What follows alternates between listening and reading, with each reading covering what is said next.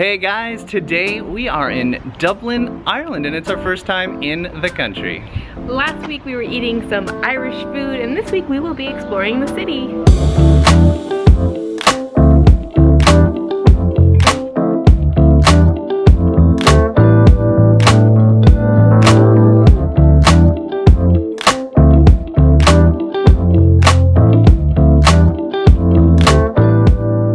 So we just made our way over to St. Patrick's Cathedral. Yeah, and before we even look at the cathedral, look at this little park. There's just people hanging out everywhere. The cathedral itself is so impressive looking. It almost looks Gothic in a sense. So this cathedral dates back to 1191. It's been here a really long time, and it's the National Cathedral of the Church of Ireland. It's actually the tallest church in Ireland, not cathedral. I'm not really sure what that means. And it's the largest one as well.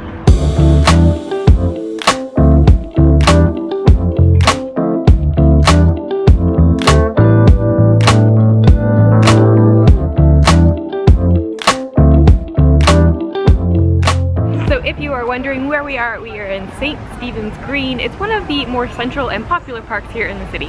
Yeah, we actually ran here the other day. It's perfect size, and like Anna said, it's smack dab right in the main center of the city here, so it's easy to get to.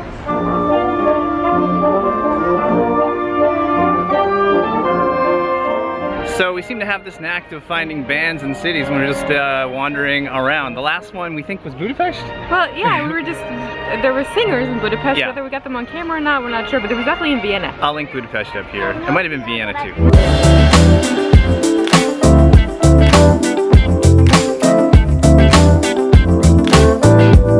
One of the funny things here is that there are so many seagulls. Look at this, guys. They're almost pretending to be ducks.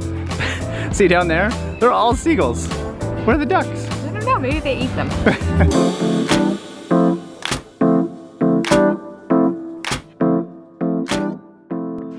So we just came over to this place called the Porterhouse, and we didn't know this coming in. We just kind of walked in off the street. Apparently, it is the largest independent Irish brewery. Now, we were going to try some Guinness, but we all had Guinness before. They brew their own stout here and a few others, so we're going to try it. So here's what we got. We got a lager, an Irish red, and an oyster stout, which you just said has... The card description actually says it's made with oysters. Interesting. All right, first up, left focus, there you go.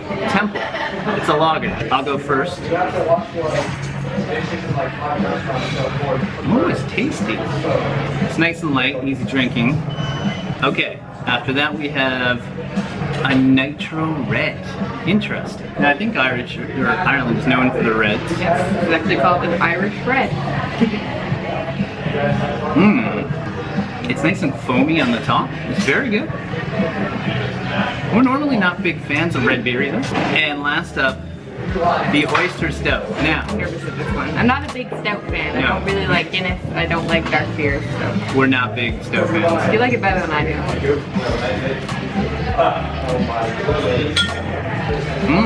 Does it taste like oysters? It does not taste like oysters, if you're wondering.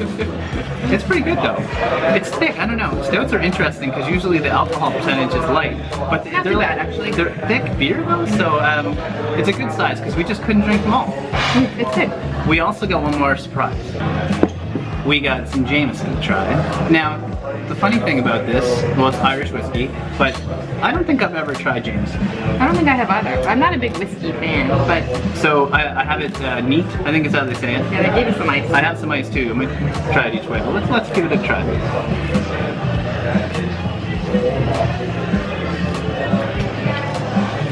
It's not bad, you know, like it's nice and warm. I kind of like it neat. It's like caramelly or something.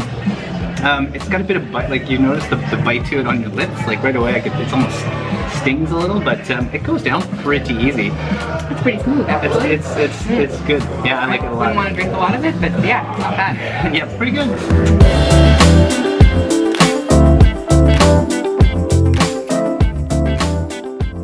Okay, now we're over at Trinity College, and we're gonna go wait in this big giant line behind us to go into this amazing looking library. There's also a very famous book in there, but we're not that interested in the book. Honestly, we just really want to see the library, but we're gonna wait in this line. They said it would be about 10 to 15 minutes to get tickets, and then you can go rate it. Yeah, so. And here's the thing, you guys know we don't do lines, but today we're doing it for you.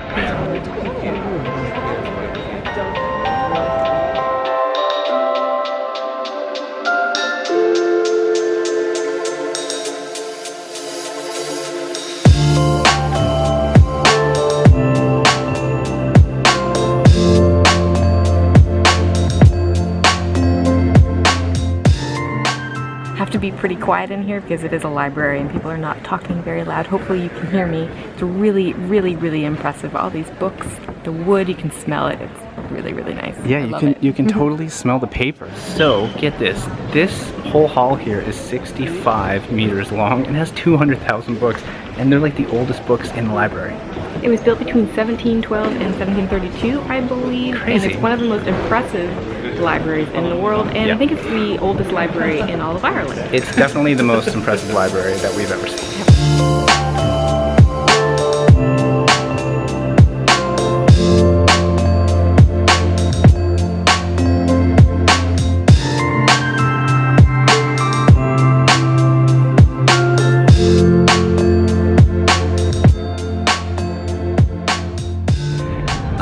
Wow, like blew us away. Anna knew more about this place than I did going in, but I can tell you, like, I didn't expect it to be like that.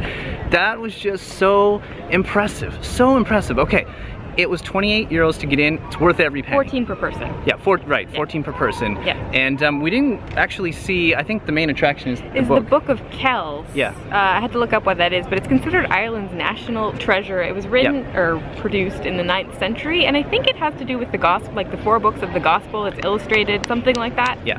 Yeah, we wanted to see, honestly, the library itself. We were more into that. Oh, and that room was so impressive. It's maybe one of the coolest rooms I've ever seen, and definitely the coolest library. And they organized the books in a very cool way. Oh yeah, so we overheard a guy telling somebody that they organize the books by size. So the bigger books on the bottom, and they get smaller as it goes way, way, way up. Yeah, how cool. So side note, this is, I think we said already, at Trinity College. Really nice campus, so it's worth coming to visit anyway. And it was founded in 1592 by none other than Queen Elizabeth I. Okay, so now we are gonna head into the main center of Dublin. We're gonna head to Temple Bar. And it's not a bar, it's an area.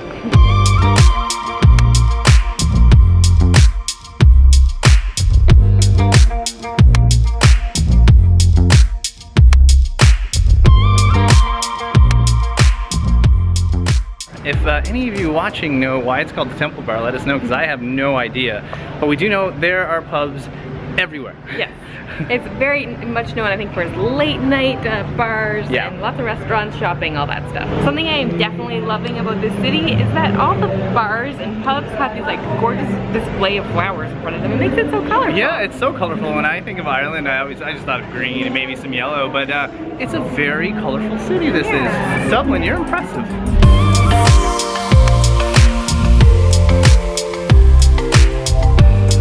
So we just realized we haven't given you guys many facts yet. Dublin is located on the east of Ireland. It is the capital, actually, of the Republic of Ireland, and there is how many? 530,000 people, I think, in Dublin, within like the city. So right now we are on the river, I think it's called River Liffey, I think. Did I get that right? I think it's Liffey. Okay. And we're on Millennium Bridge, which, by the way, no offense, Dublin is not nearly as impressive as Millennium Bridge in London. We have that on our Instagram once. I don't think we ever vlogged it, but it was on our Instagram and you should be following us on there. We'll link it below.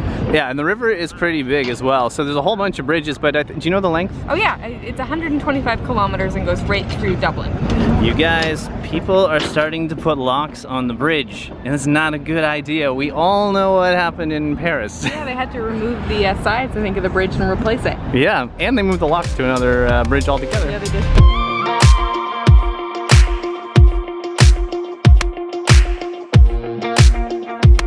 So Anna's got her phone out doing a little bit of research, and we just found out that the castle, it's right in town. We actually thought it was outside the city, so we're gonna go. Yeah, we'll go check it out.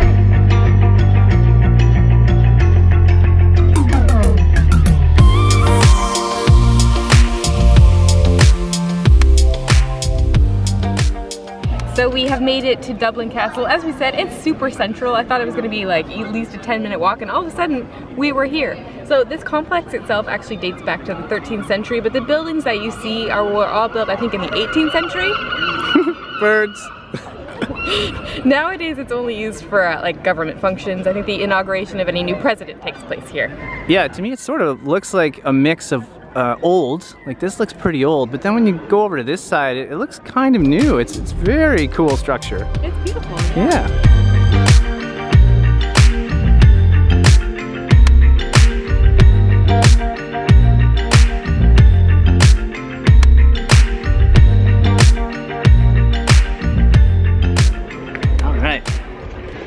So guys, we're gonna wrap up the video, but what a time we had in Dublin. Unfortunately, it was not very long, but that just means we're gonna come back. Yeah, we did 2 videos here, not nearly long enough. I think we were here for a few days in total. Yeah.